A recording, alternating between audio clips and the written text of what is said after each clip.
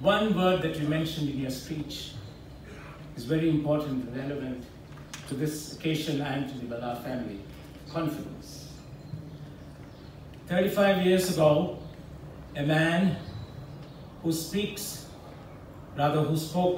halting English, he now speaks English without halting, came to New Zealand, medical doctor, and as the proverb goes here, what do you do when you don't get a job as a doctor? You drive a taxi.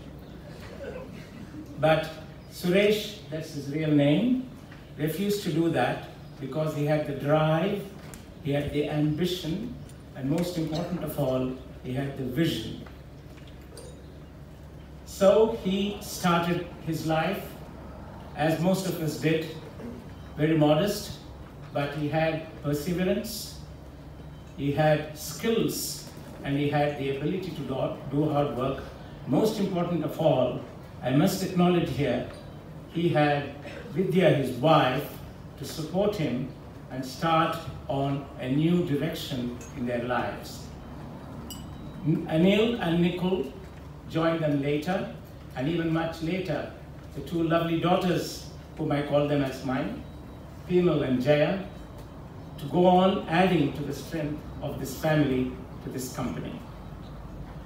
And I do not know whether Suresh, Anil, or any of them have any problems with recruiting labor or with immigration, because I see that they try and get the best from the market.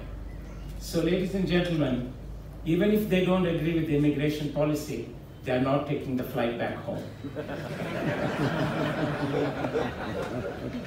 And lastly, vision is what this service food company is all about.